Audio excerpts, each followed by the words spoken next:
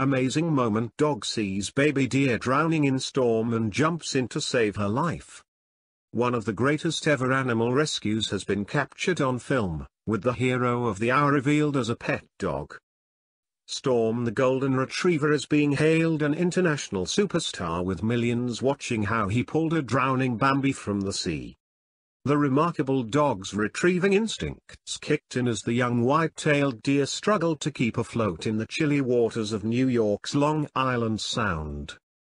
Storm's amazed owner managed to capture the rescue efforts as the brave pet doggy paddles towards the stricken fawn, clasps the frightened creature gently with its jaws and then swims back to the shore.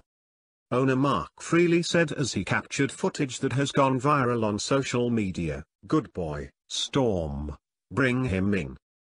As Storm reaches the beach with the fawn, the same species that Walt Disney used for his 1940 classic cartoon, he paws and nudges the animal to make sure it is alive.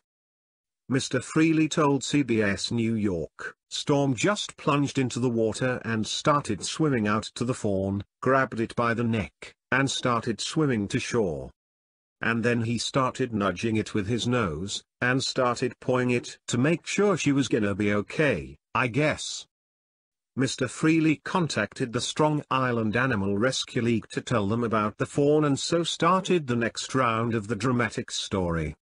As the group's Frankie Floridia and rescue partner Erica Cutsing arrived on the beach, the spooked fawn dashed back into the water and went out even farther.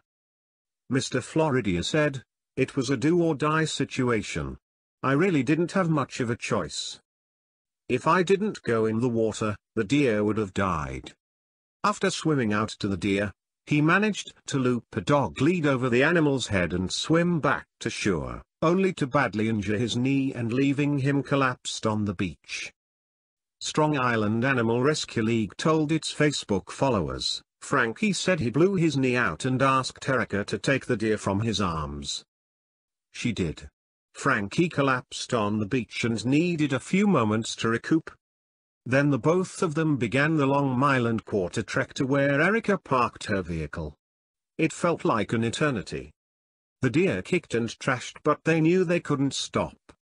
She was already stressed enough. Time was fragile.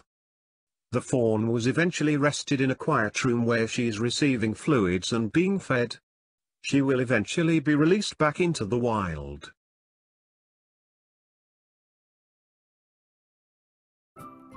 Thank you for watching.